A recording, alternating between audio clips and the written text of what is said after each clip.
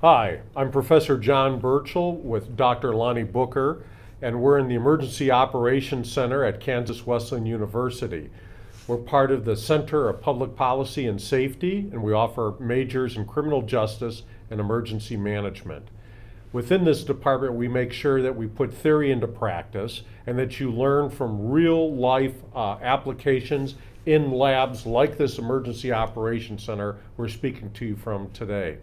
We make sure that our curriculum is guided by industry standards so that you learn not what professors want to teach, but what you need to know to be successful in the field. And we have many local opportunities to put that into play. Dr. Booker, what are some of those? Some local opportunities that you will be afforded to would be the state and national training field or locations in the nation.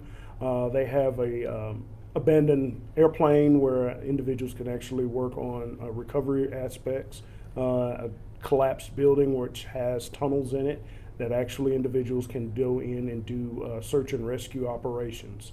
But also within this program, you also have an opportunity to have internships with either local emergency managers and or at the federal level through a special program through the Washington Center.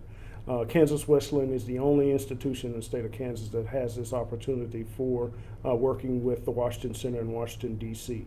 So with that, you actually get to actually spend one semester there in Washington, D.C. at a federal agency or a local agency there in the D.C. area.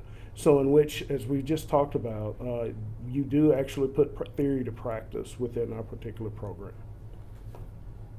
Perfect.